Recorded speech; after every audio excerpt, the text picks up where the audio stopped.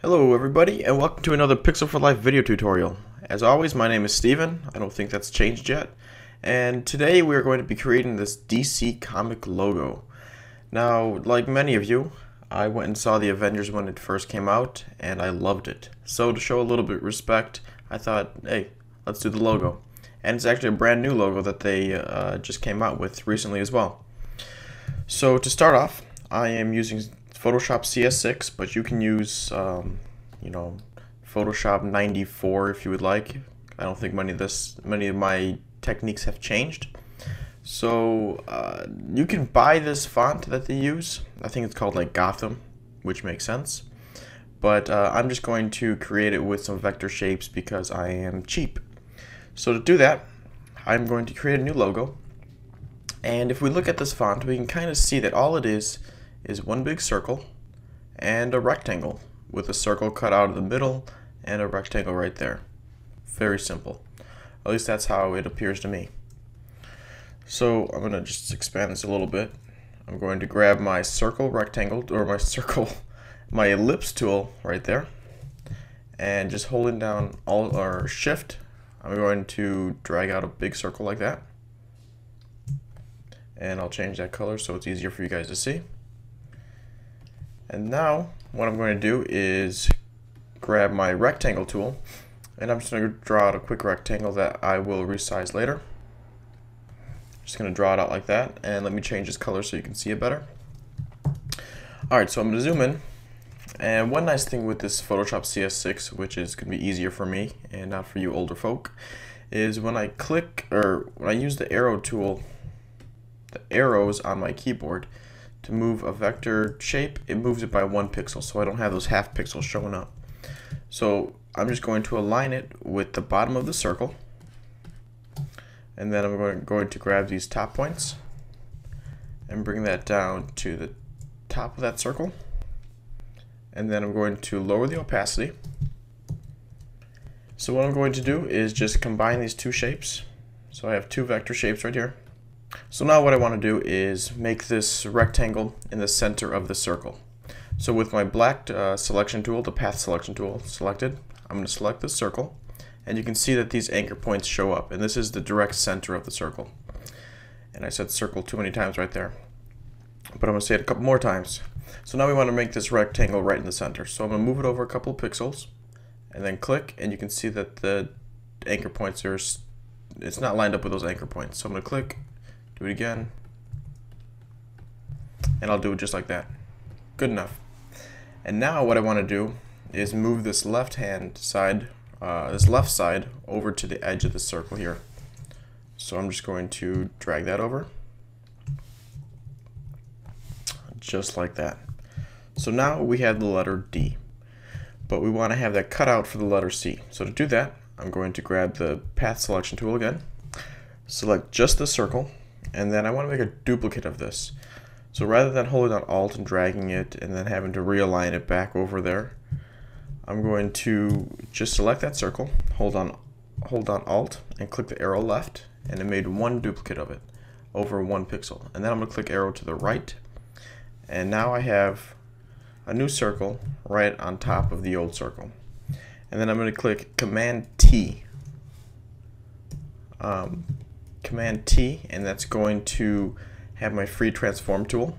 And if you don't like shortcuts, you can come on over to Edit, Transform, or actually Free Transform right there.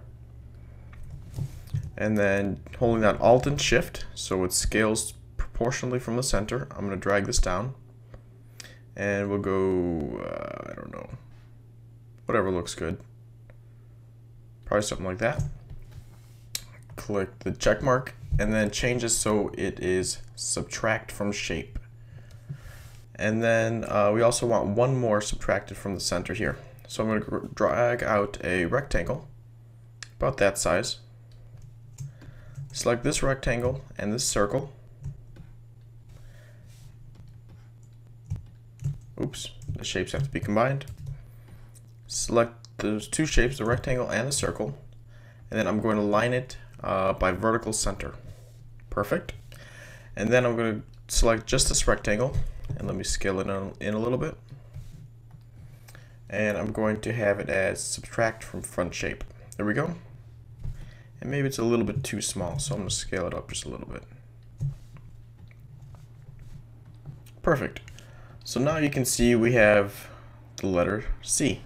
Maybe this inside circle is a little too small or too big. So I'm going to select that inside circle and I'm going to scale it down just a little bit more.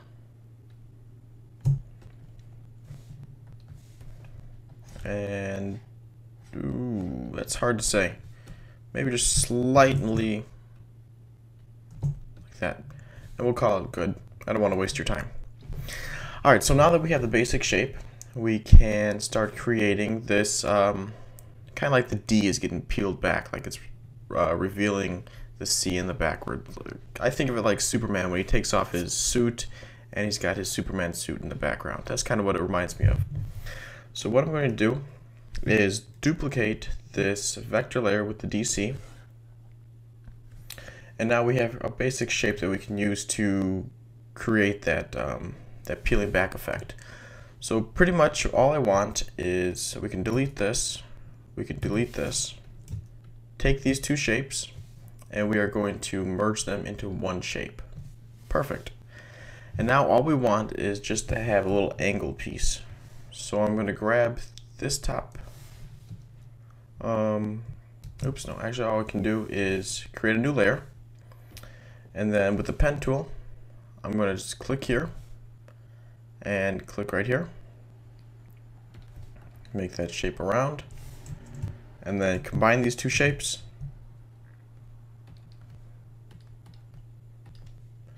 And then I'm going to subtract this shape from that shape.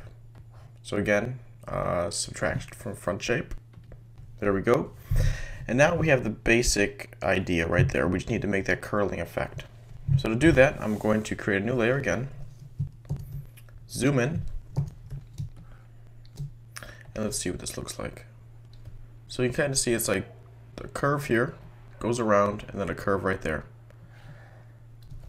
So let's start right up here. I'm going to zoom in. Let me expand this a little bit. Going to click up here. Make that curved look. Zoom out. And just quickly draw out a shape over here. I'm just going to quickly speed through this because all I'm doing is messing with the anchor points and trying to create that shape. So take your time, make it look pretty. I am going to go at hyperspeed now. Click Alt, click here, and then just connect these two areas over here. I'm going to put one dot in the, well, we'll get to that later. Connect that, and now let's add some points so we can curve. I was about to point with my hand but realized I couldn't. We're going to curve this center area here. So I'm going to add a point here, add a point here, and then grab the direct selection tool and we're just going to drag that out just a little bit.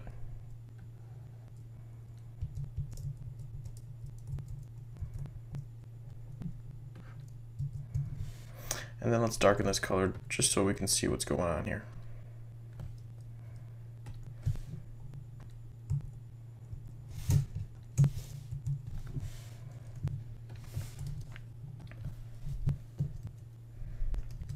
Let's zoom out, and then I'm just going to modify this shape a little bit right here because it looks a little jaggedy. Once again, I'm just going to fast forward through my tweaking of these anchor points. Okay, I'm going to call that good enough. And now we have the basic shape, and all we got to do is add some shading. So to do that, above this layer right here, we'll call this middle, and we'll call this curl. So above the middle layer, I'm going to create a new layer, grab my paintbrush tool, and a black color, and I'm just going to, oops, let me make my brush a little bit bigger so it's a softer shadow. And I'm just going to paint in a little shadow there. And a little bit over here, and then create a clipping mask. Bring down that opacity, and then on this one, on the curl, I'm going to double click, and I'm going to add a gradient overlay. And I'll change the shadow angle, so then it's dark on the bottom and light up here. So for the first color, I am going to grab this like a dark blue-gray color, like that. And then I'm going to keep that white, click a little bit, and then we'll make the end a little darker. Here I'm just adding different anchor points for different shades of gray and blue and all that. Just messing with it to try and get the same look as the original DC logo. Alright, so now I think I'm good with the colors. What I'm going to do is just mess with the angle just a little bit. Like that. That's good enough. And then I'm going to add an inner shadow. So I'm going to click on this inner shadow, change this to, let's try overlay, a color of white, and then distance, not much, size, barely anything. And I'm going to click Alt-H to hide the vector area. Like that, and then I'm going to turn down the opacity, just so it's a slight little glow right there. And then I'm going to add a drop shadow, and this is not going to be very much drop shadow. I'm going to change the angle again to something like that, and I'm going to change out the distance, bring that closer, bring down the size.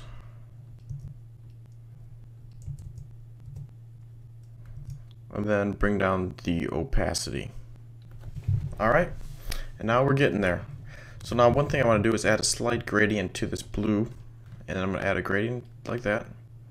And just change this to overlay, bring down the opacity, just so it gives it some character. And now this color I think can change. Well, I'll just leave it. If you want to change it, you can. It seems a little too dull. Let's just do that real quick.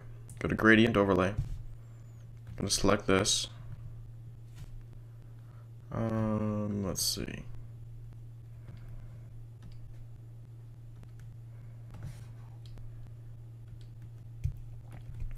I'm going to just change that slightly. Alright, that's good enough. Alright, click OK, click OK. And then let's change this to white. Change this background color to something darker.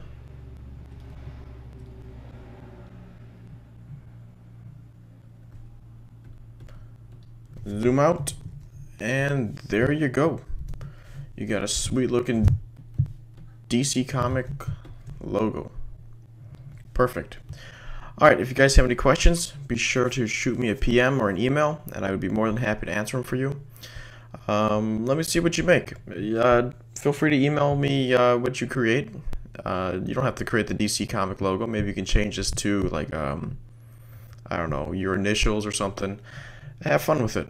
As always, be sure to subscribe and to rate this a thumbs up, and follow me on Twitter. What else can you do? That's about it. Thanks for watching, and see you next time.